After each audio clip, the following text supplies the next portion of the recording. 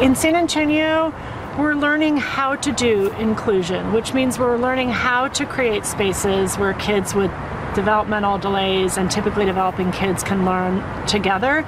And the Rise School wants to be a model for that. A new school for young children is on a mission to provide high-quality education for all children in an inclusive setting. Our Tiffany Huertas explains the school's approach and how it involves teachers and therapists working side by side. What does the curriculum look like for the school?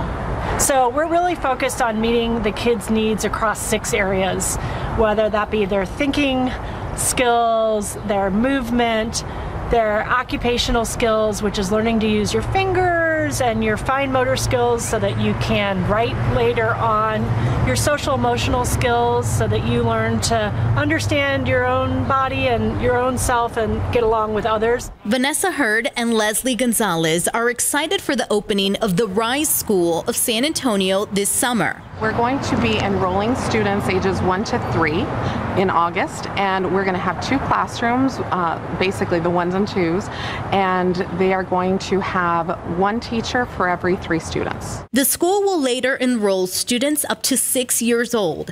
Young children with or without developmental delays will learn and play together. We have 4 therapists on our team, so speech, occupational, physical, and music. With those 4 therapists, we can provide all of the supports that children need. The school will be located at a Christus Children's Hospital building in downtown San Antonio.